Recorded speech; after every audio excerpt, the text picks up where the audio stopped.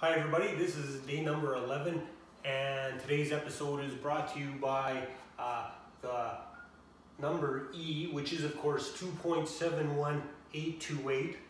You might be familiar with it from math. It's the basis of natural logarithms. It's called Euler's number, and the cool thing about it, if you look at this function, y equals e to the x, it's the only function around, okay, where the slope at a certain point is the same as the area underneath at that same point. I'm not sure what good that does actually, but it is pretty cool. If you take some high-level physics courses and you're studying waves and various other topics, you will actually run into Euler's number, E, in pretty common use. Okay, enough of that. What we're really interested in today is kinetic energy.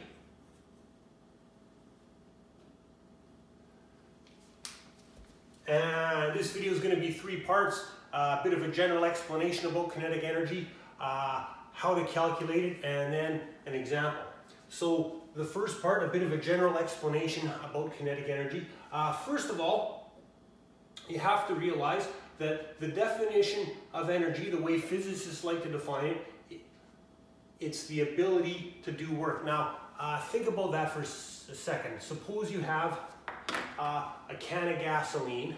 Well, obviously that gasoline has chemical energy, and you can pour it inside your car and you can drive your car around, and your car will exert a force over a distance. Or think of a little battery. Obviously that battery has some electrical energy, and you can slide that little battery inside your drone, and your drone can fly all over the place exerting a force over a distance. So physicists, they define energy as the ability to do work. And kinetic energy, well, that's energy due to motion. Pardon me, that is energy due to motion. And you can probably imagine that, anything is moving, well, it can do some work for you. It can supply a force over a distance. Okay. Now, here's where it gets a little more mathematical. If you apply work to something, its kinetic energy is going to change. Makes sense, right?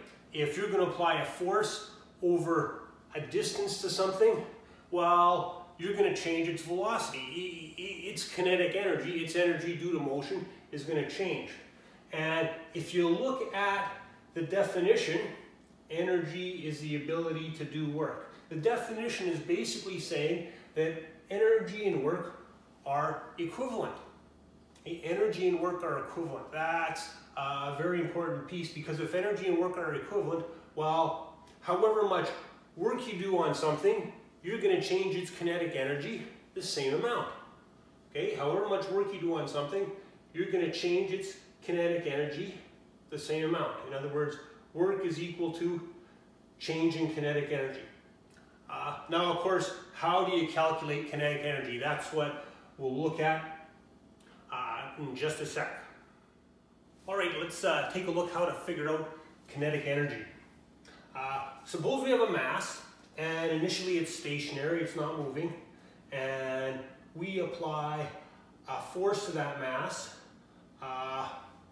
over some distance or displacement for some length of time. So obviously, if you apply force to the mass is going to accelerate.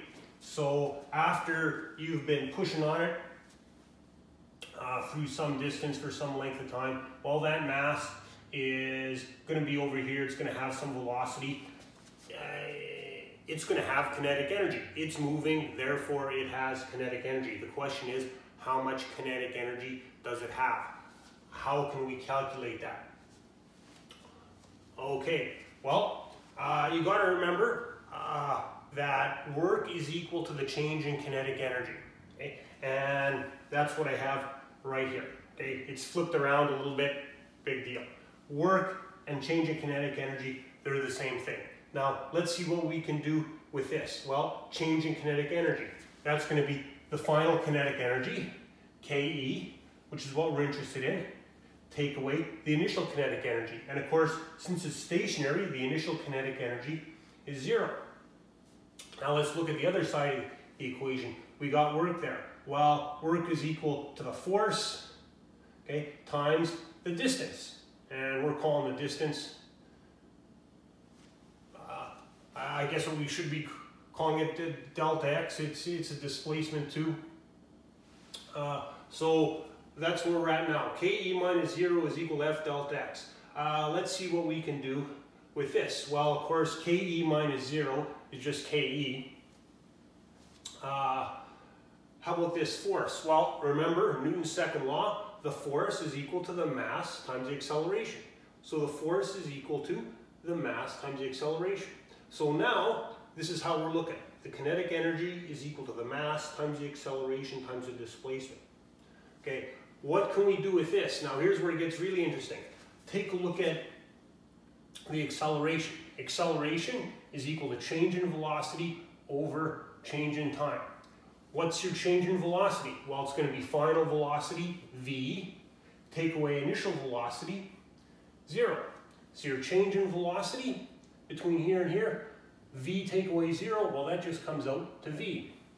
And of course, the time interval, you can't do very much with that. So the acceleration is the same as the velocity divided by delta t.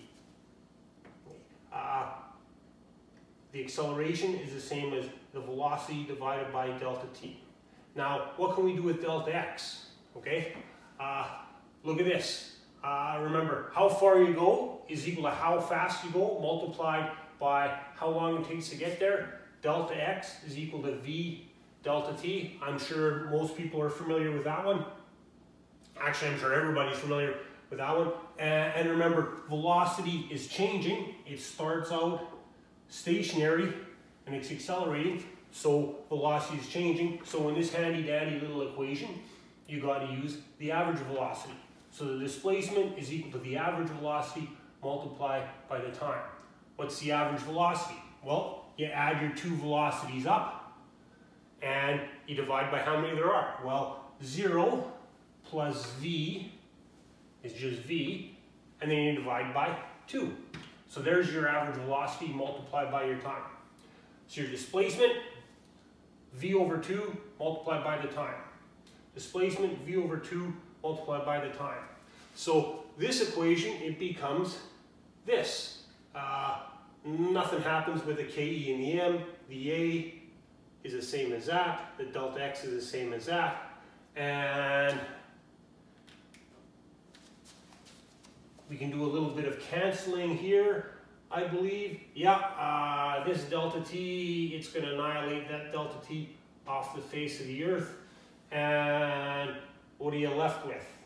Okay, well, I'm pretty sure that what I have here, everyone will agree that this thing that I have here is exactly what I have here. I have mass times the velocity squared divided by 2, or multiplied by 1/2.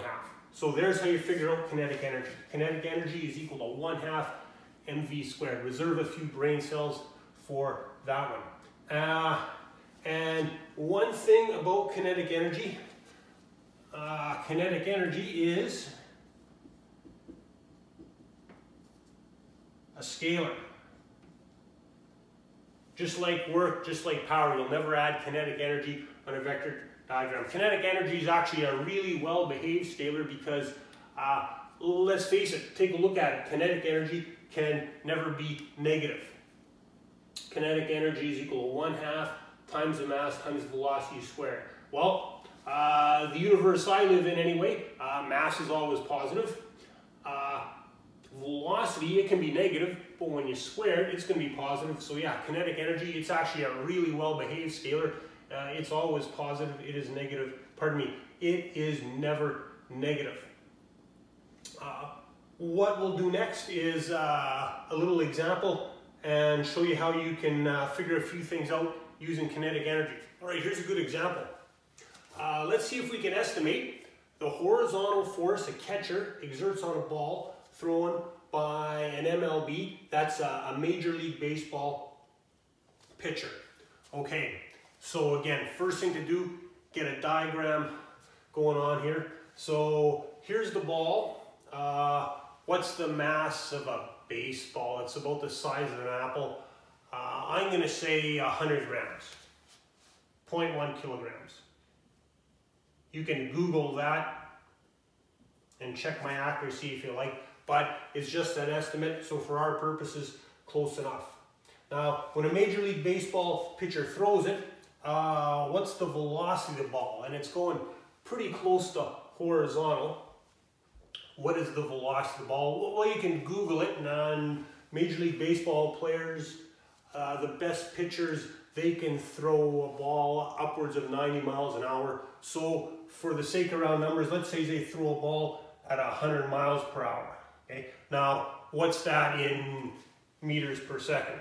Well, you can Google the conversion factor if you like. 1 mile is equal to 1.6 kilometers.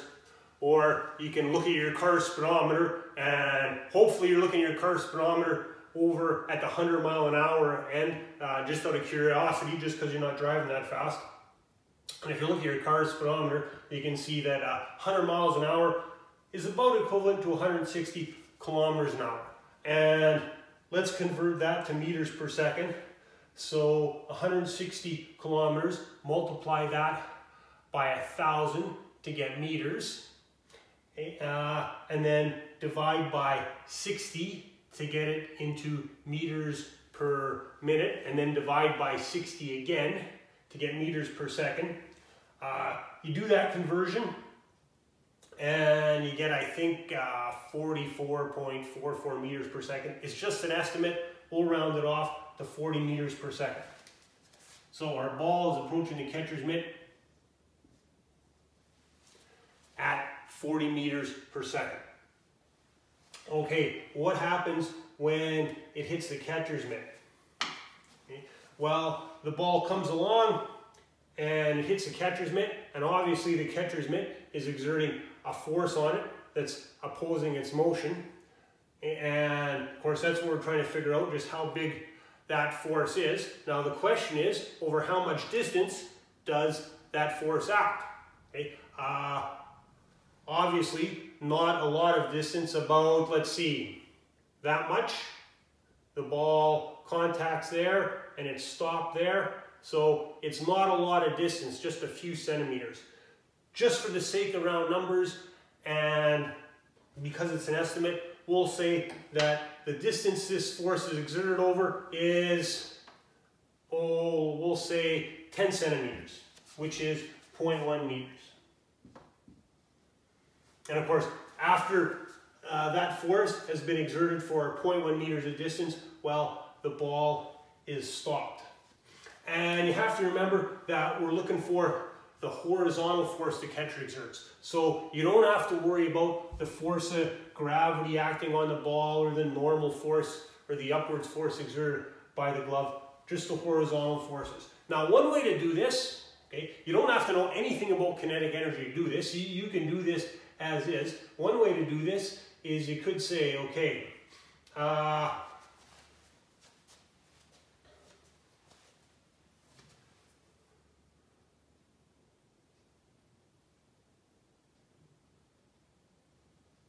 way I got it, you could say that, okay, the ball is going from 40 meters per second to a standstill in 0.1 meters of distance, and using one of those fancy formulas, delta x is equal to 1/2 v delta t squared plus v1 delta t. Okay, you could figure out the acceleration of the ball, and then you know the ball's mass, you know its acceleration. Well, you could also figure out the force in the ball. But that's kind of long and complicated. It's a two-step process. We want to see if we can do it in one step. And here's how you can do it in one step. You got a force being exerted over a distance. That says to me, work. Okay? And the ball is moving pretty fast here. It stopped here. That's a change in kinetic energy. The work done is equal to the change in kinetic energy. Okay? And you've seen that formula before when we introduced the concept of kinetic energy. One thing I didn't mention, that in this equation, work equals delta KE, the work done is the total work. Okay? And in this situation, that's the only force acting. It's the total force. So the work done by it is going to be the total work. Okay, so let's work with this. Okay, work is equal to change in kinetic energy. So the work is going to be the force times the distance. And again, you want total work. That means you need total force, and we got total force. You know, that's the only horizontal force acting, so it's the total. And that's going to be equal to the change in kinetic energy, which is going to be the final kinetic energy. And over here, it's stopped, so that's going to be 0. Take away the initial kinetic energy, which is, of course, 1/2 mv squared. Okay. Now all you have to do is substitute in. So the force is what we're after. The distance is 0.1 meters.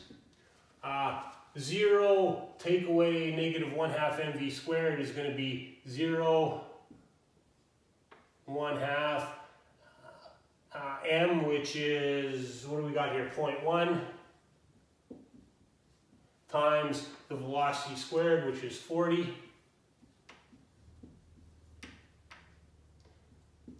And there you go. It's just a little bit of algebra to figure this out.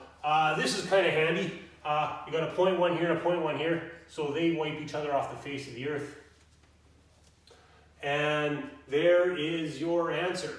-40 squared divided by 2, which comes out to, I believe,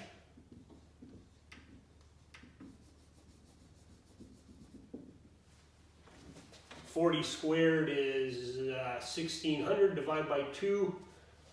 Don't forget the negative sign. There's your answer. -800 newtons. Answer makes sense. That's a pretty large force, right? 800 newtons. That's like the weight of an 80 kilogram mass. So that's a pretty large force. And yeah, I guess that's why catchers wear gloves. As far as an assignment is concerned, I'll put up a PDF of that and you can do the assignment.